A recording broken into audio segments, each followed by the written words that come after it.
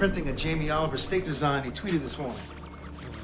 Oliver's only on Google Samsung, so I know you didn't have In the this world from- of Star Trek, machines called replicators can produce practically any physical object, from hamburger to a steaming cup of tea.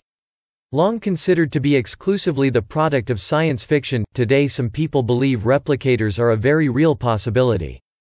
They call it molecular manufacturing, and if it ever does become a reality, it could drastically change the world.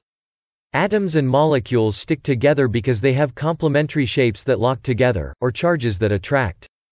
Just like with magnets, a positively charged atom will stick to a negatively charged atom. As millions of these atoms are pieced together by nanomachines, a specific product will begin to take shape. The goal of molecular manufacturing is to manipulate atoms individually and place them in a pattern to produce a desired structure. Replicators could construct products, and could eventually replace all traditional labor methods.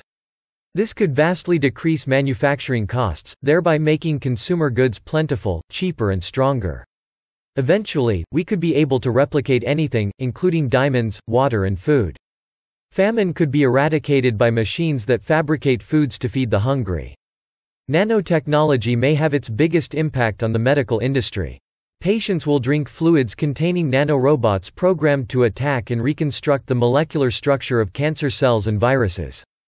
There's even speculation that nanorobots could slow or reverse the aging process, and life expectancy could increase significantly.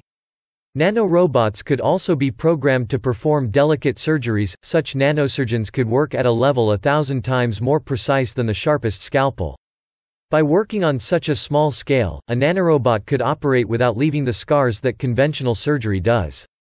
Nanotechnology has the potential to have a positive effect on the environment. For instance, scientists could program airborne nanorobots to rebuild the thinning ozone layer. Nanorobots could remove contaminants from water sources and clean up oil spills. Manufacturing materials using the bottom-up method of nanotechnology also creates less pollution than conventional manufacturing processes. Our dependence on non-renewable resources would diminish with nanotechnology. Cutting down trees, mining coal or drilling for oil may no longer be necessary. Nanomachines could produce those resources.